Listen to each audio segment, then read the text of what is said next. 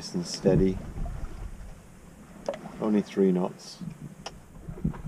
But the wind's just 7 knots.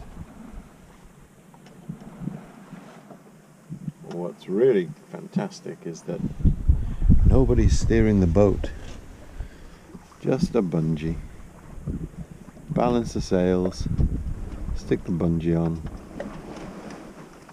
and let it go.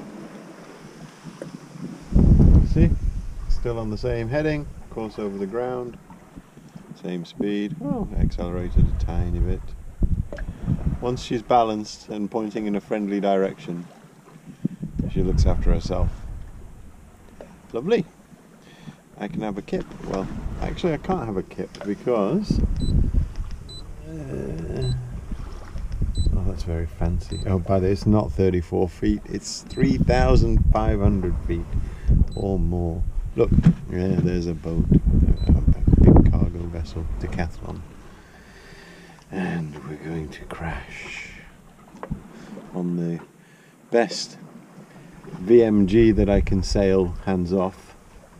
There's someone in the way, and unfortunately he is 274 meters, which makes him 265.5 meters longer than me.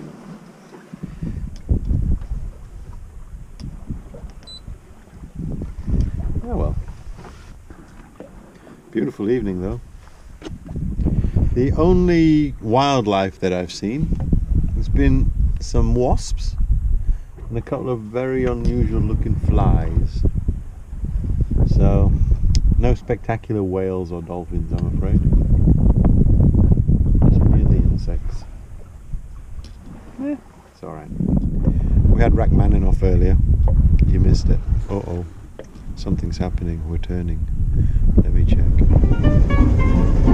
The Grand Buenos Aires Hotel Budapest.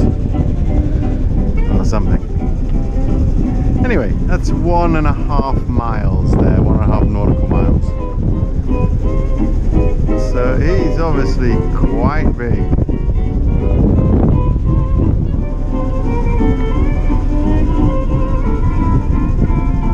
I've got my engine on at the moment, charging batteries, and we are listening to Stefan Grappelli and the Hot Club of Paris.